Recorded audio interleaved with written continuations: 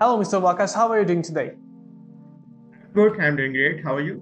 I'm also doing fine, man. Could you please introduce yourself to our audience? Sure.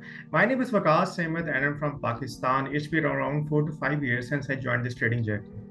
All right. So I've heard about Pakistan a lot, and it's just famous for its delicious cuisine. And I really hope to visit it one day, very soon. Sure, sure. Welcome. You're more than welcome. All right. So before we move into your overall trading part, so why don't you just share your trading journey with us? How it started and how is it going so far? Okay. So it was back in 2018. I just had a random message, promotional message, where it was written on Bitcoin, term Bitcoin, specific term Bitcoin. I didn't know back then there was something like Bitcoin.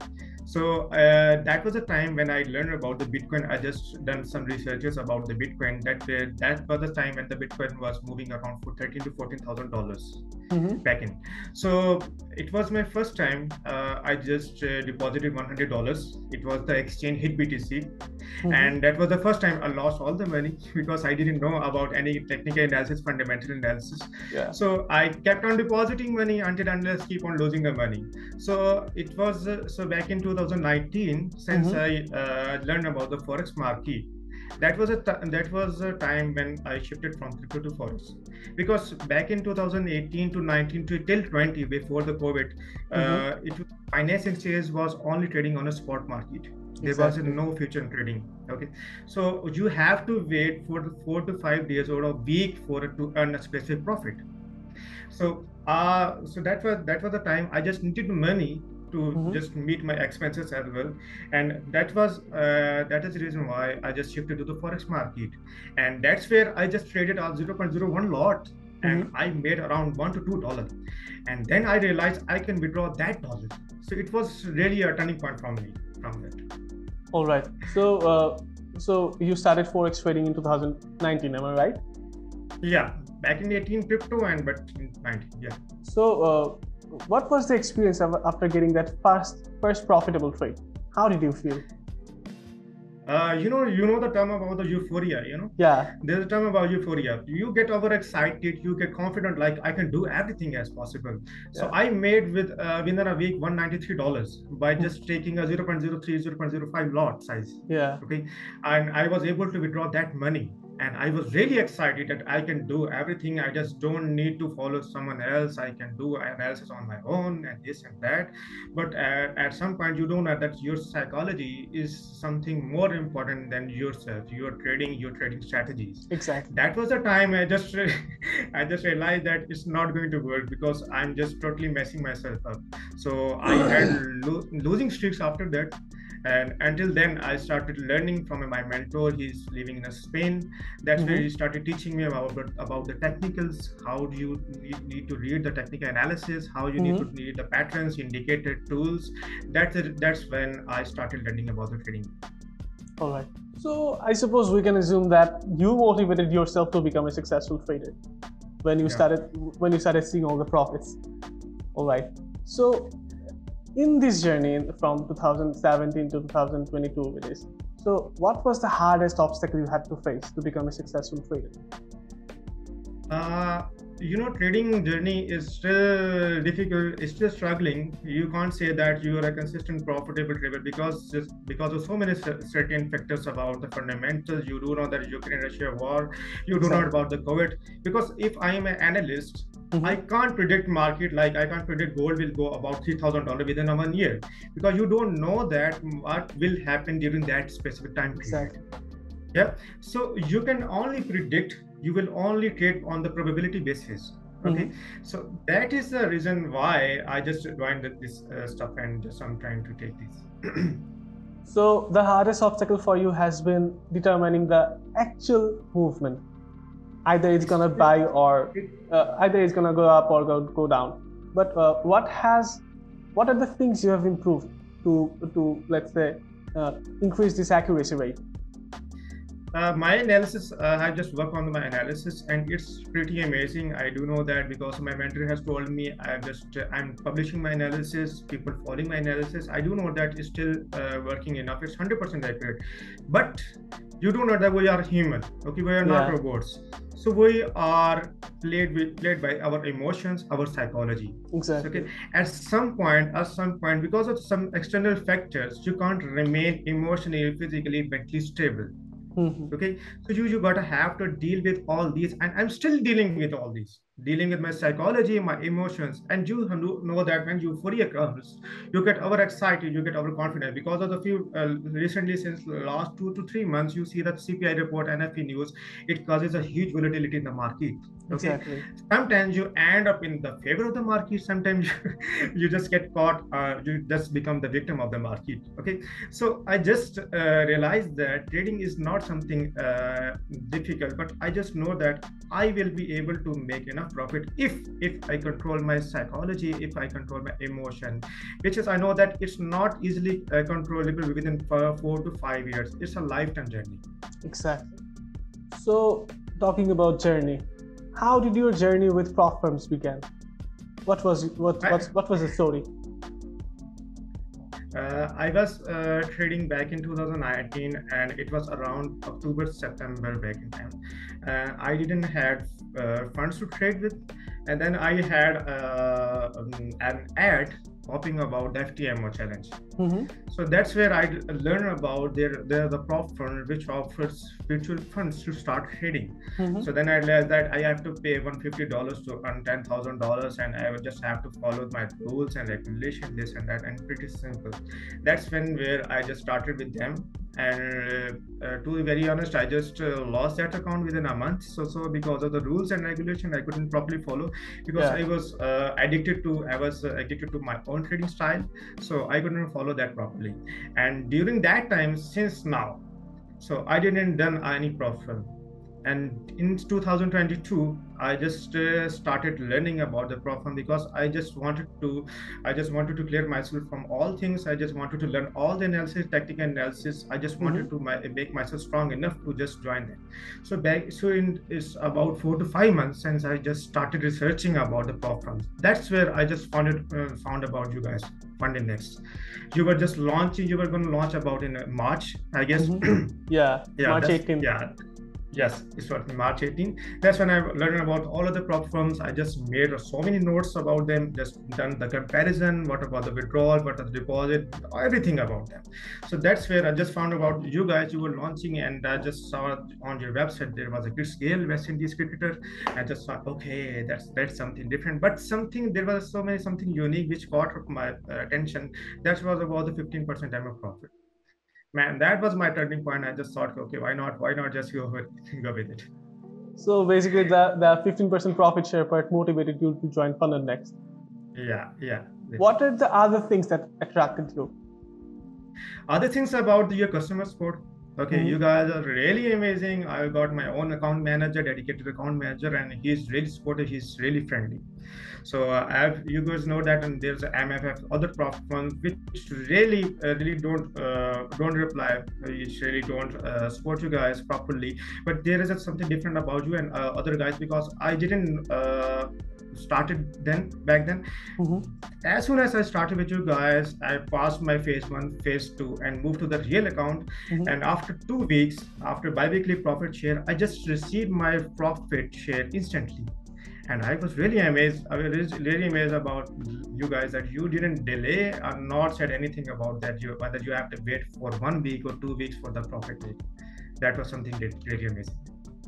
When we basically initiated this 15% profit share feature for our prop firm, the main purpose was to appreciate our traders from the very assessment phase, because as you know, it requires a lot of hard work to pass those phases, those evaluation phases, because once you pass those evaluation phases, it's a pretty easy journey, because you have got no stress to pass and everything. So we actually wanted to motivate our traders and appreciate them, and that's how this entire 15% profit share thing began. And so far, I think it's working great for everyone. Yeah, exactly. That's right. All right. So why don't you just tell us a bit about your trading strategy? How do you trade based on what circumstances? Okay, I have learned more enough about the trading. I have done all the strategies. I have learned all the tools and indicators. But right now, I'm stuck with my own trading style, which is pretty simple. There is no fancy thing about it. It's simple market structure and price action. Okay, I just don't follow any indicator, any tool. Okay, I just simply follow price action and market structure. It's simply refinement and there is nothing else. All right. Can you share your screen with us if it's okay? Yeah, sure. Okay, sure. Right. Can you see the chart? Yeah. Okay.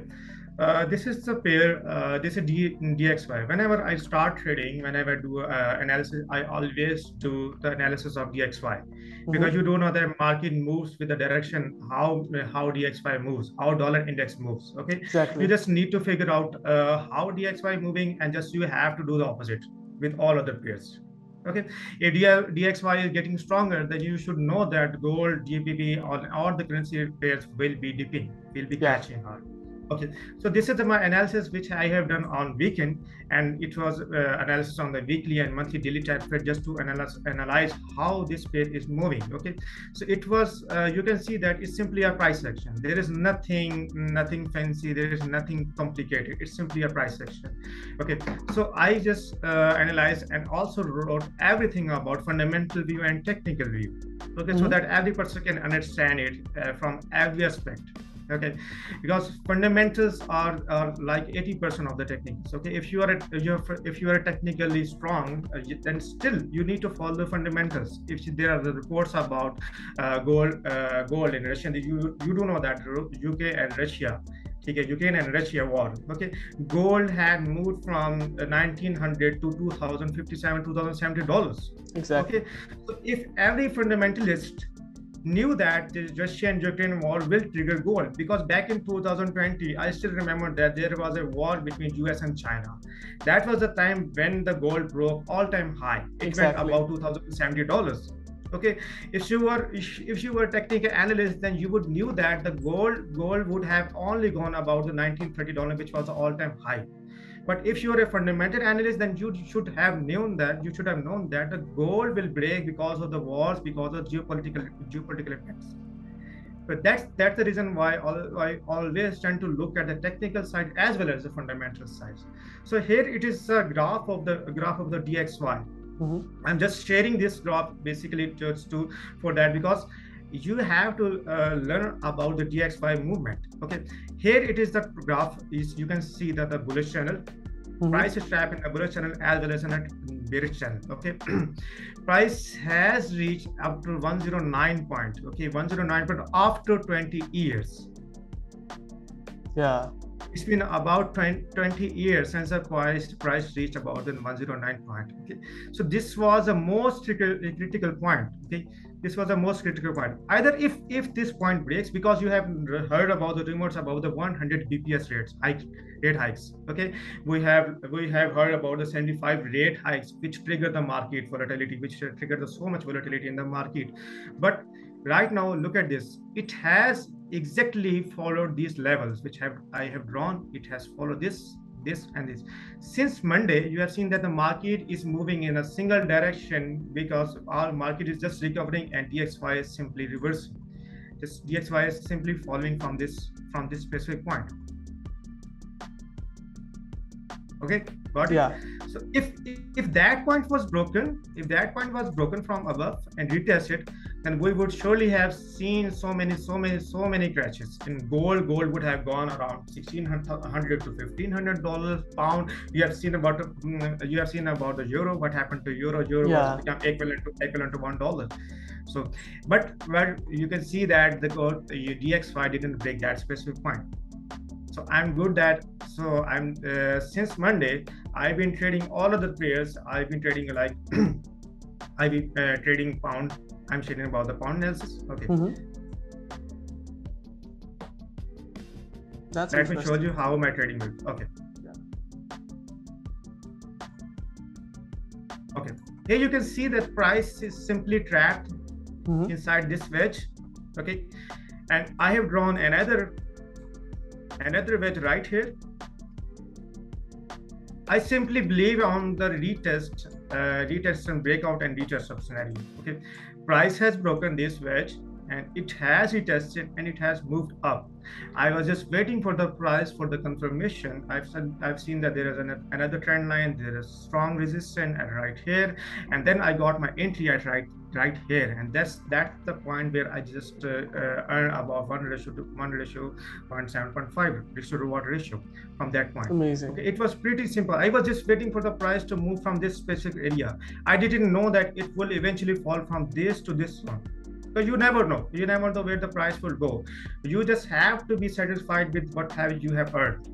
Okay, exactly. You just don't need to regret about if you have missed any trade. Okay, you will find multiple opportunities in near future. Okay, just don't need to worry about it, because your mentality, your psychology really matters.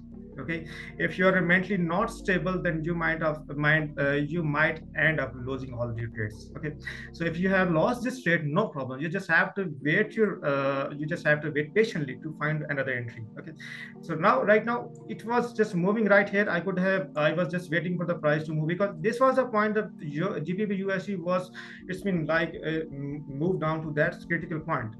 I could not find a proper entry. I was just waiting for the DXY movement. I was waiting for this point. Like I was just waiting for that, whether it's gonna break that up or hold that zone. So that was the time when it hold that zone. So it was a weekend as well. So I was waiting for that. So since you can see that it's right here, price has broken my zone, and I was waiting for that. Price broke my rejection and it has retested, hold that zone. I just enter and just earned about. I'm still waiting for the profit to earn, but I have closed my partial because I just tend to secure my trades. Okay, I just know that when you have to scale the trades, because I've seen so many people who just hold 100 pips in profit but still don't close it. Okay, exactly. And what happens next? The market reverses and it closes in the loss. Okay, so just have to figure out when you have to, it's more important, because if you know the entry point, you have to know when you have to exit the point. Okay, when you have to exit the trade. So this was the point when there was a point I just bring my stop loss at the break even, and the market was moving in my direction. So I don't have any issue. Okay, but I was just waiting for this point to reach, and that's what the point I just broke. I just closed my partial 50%, and here I got my 70 pips roundabout, and now I'm risk-free trader. Second, my trades are running risk-free, so I just let my remaining trades run. So I'm just waiting for the target to move back here. So these are the things. Same case with the Nasdaq. I only trade the same case with the Nasdaq. I was just waiting for the breakout scenario. There is a simple chart. I don't put anything extra. It's simple price action, market structure. There's nothing different. If you don't know about the DXY movement, if you don't know about the fundamentals, if you don't know about the dollars getting stronger, and you are still buying pound, gold, and euro, that's your fault. Okay, even technicals are allowing you to buy. You just shouldn't have to buy, because you are just moving against the trend. Exactly. That is something different. Yeah, that is, if you are learning, if you got 100% skill in the tactical analysis, that doesn't mean that you can win all the trades. Okay? You can still lose. And because of market. Okay, right here, look at the Nasdaq. I was waiting for that. Let me show on the 4-hour chart. Get a clear entry right here. This was my rejection points from rejection point. Okay, first of all, I just hate drawdowns, so I just wait for the perfect entries. I just prefer sniper entries. Okay, so I just take stop losses about 20 to 50 pips and just follow risk and money management accordingly. Okay, so here I was just waiting for the price to move here, and that was the point I took my entry, and then took my entry and took my partials right here. Okay, and brought my stop loss at the break even. So I'm 100% secure now. My trade is running in profit as well, because I knew that dollar is dipping. So every currency pair, Nasdaq, and every gold will moving up. So I was just sitting back, relaxed, and just waiting for the market to do its work. That's where it moved up and retraced it, and just move and hit my TP. It was yesterday, and right now you can see that it's moving down, and it's already moving into my own direction. You're already in a short position. I can see Yeah, that. right. Short position. I can see that. That's something. What's your average risk to reward ratio? I usually follow a 1:3 minimum at minimum level, but sometimes when the market condition isn't in favorable, I just tend to close my trade with 1:1 because of the certain news impacts. Yeah. Okay, because of certain news impacts, because you have seen about the CPI, what CPI did and what NFP did. Okay, so you don't know what market would do.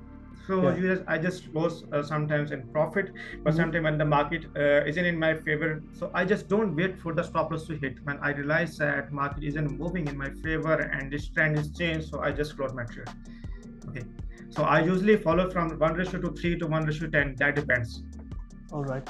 So do you have any tips for traders who are trading during the news? Because as you can see that recently during the CPI news and other news releases, we can see the liquidity is getting swiped in both the buy side and the sell side, and then the market is giving you some sort of idea about where should the price go next. So what are the tips? What are the tips from your end to identify the moves previously based on the XY? If you know about the fundamentals, you have read about the previous reports about those CPI reports. You have known that CPI report came positive about 8.5% plus. It was after 40 years. Okay, it broke the about 40 years record. Okay, so you never know what will happen. Okay, because due to the certain inflations, due to the certain COVID cases, rise in COVID cases, and employment rate, doctor slim, all these factors mostly triggers volatility in the market. Okay, so for me, you never know what will happen in the market, how much volatility you can expect from the market. Okay, so most of the time I usually sit back when there comes a news. Okay, I just sit back and see the reaction. What will market do? Okay, if the market, you don't know that, let me tell you one thing I've analyzed during this time period, that market will follow the trend. Okay, if the moves came negative, but still eventually it will follow the trend. But just for that time period, you just have to sit back and relax and wait for the confirmation. Okay, you wait for the right entry. If you are a keen trader, if you are a perfect trader, and you know that you are 100% right, and you can enter the trade while news. Okay, when news comes, you can enter the trade. But what happens, because you don't know that the NFP and CPI report, these kind of reports moves in the both direction. Okay, so you will incur slippage as well. Okay, so why don't you just wait for the market, because trading is all about patience. Okay, if you are not patient enough, you might not gain enough profit, because sometimes you will gain $100, $200, $1,000, $2,000 within a day, but eventually you will end up losing everything up. So you have to sit back until unless you are 100% sure.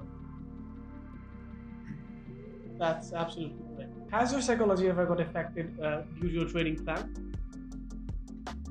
Man, that's something tricky, because psychology has always affected. Okay, due to external factors, you can't remain 100% emotionally, physically, and mentally stable.